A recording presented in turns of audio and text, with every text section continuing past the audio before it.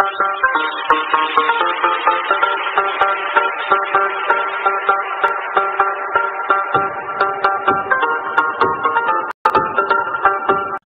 right, I am Jared Bryan. How y'all doing? This is Chipped or Dipped channel that I just created basically because I've been listening to the Holy Spirit recently, and I've been getting more and more, I guess basically a reason to step out on faith from what I was doing and not affecting anyone to what I'm doing now. So I'm just going to introduce myself. I'm going to let you know what the channel is going to be like, what it's going to be about. I recently just saw a live person get chipped on another program. A news channel covered it. They got chipped, and I know that the hour is near when Christ will return. And I was doing a job, and I just walked away from one of my jobs, and I'm going to try and walk away from the other job in the next 2 months. So, not try. There is no try.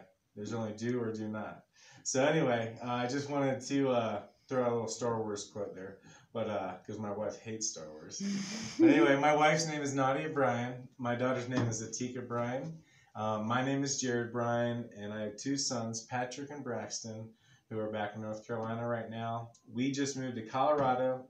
We were in Highlands Ranch. God put us in a place called Harvest Lane, of all places, and we're just excited. I'm excited to preach the word. I've never done anything like this. I am the last person that I ever thought would be a preacher. I've had a crazy walk, and I know that what we have confessed and professed over this ministry, I know will come to pass because, and that's kind of the thing I'm going to talk to you all a little bit today about words, because that's something my wife and I are trying to change this year. So anyway, before I get started, I'm decreeing over this ministry and this channel. I'm decreeing Job 22:28. It says, "Thou shalt also decree a thing, and it shall be established unto thee, and the light shall shine upon thy ways." I claim that it shines upon this ministry. And also Luke 21:33 and Matthew 24:35 and Mark 13:31 all deal with this. Heaven and earth shall pass away, but my word shall not pass away. And I'm going to go into more of this on following programs that I put out. But anyway, I just wanted to let you know our words are powerful, but God's words can't be returned void. And basically, the word is your weapon. The word is the sword of God. And that's been something that I've been really getting revelation on.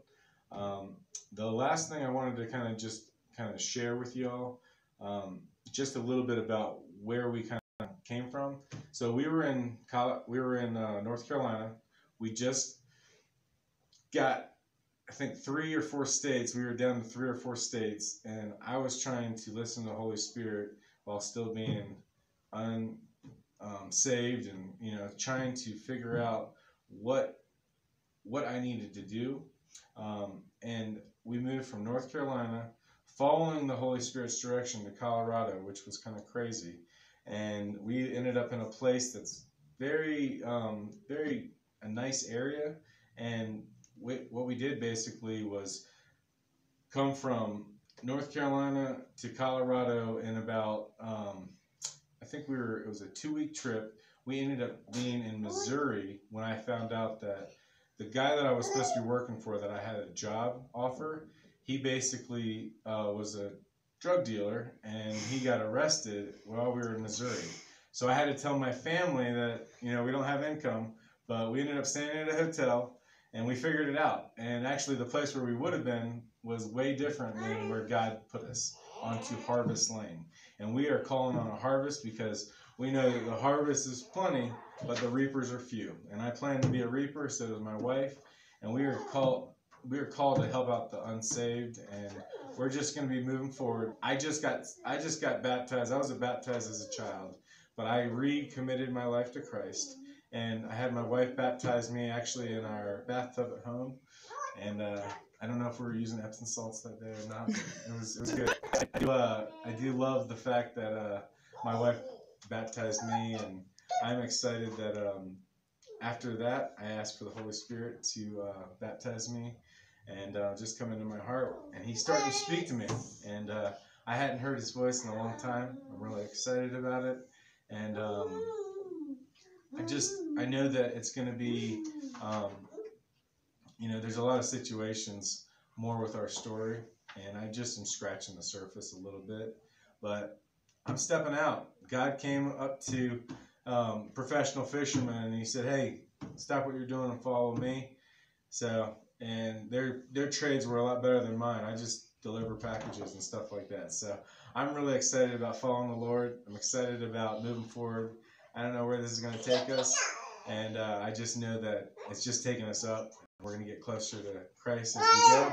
We're going to be doing a lot of Q&A on here. We're going to be doing a lot of reading from KJV, and we're going to be doing a lot of discussion kind of stuff. If you have questions, you can ask me. I'm kind of going to be going and doing Bible study. I'll go into like Jonah. I recently just went into Jonah and compared Jonah with Jesus and traits like that. And I got so much out of that, gang. It's going to be really fun. We'll do that one day. We'll just start doing different things that you guys, want to check out. And we'll start just getting in the Word. So I just wanted to welcome myself to YouTube. And this is my little girl, Atika, who's coming over to say hi too. Say hi. All right, Mom, you want to show them yourself, or you want to say hi real quick? All right. Well, you guys have a nice day, and we'll probably see you in 2 days. Thank you. Bye.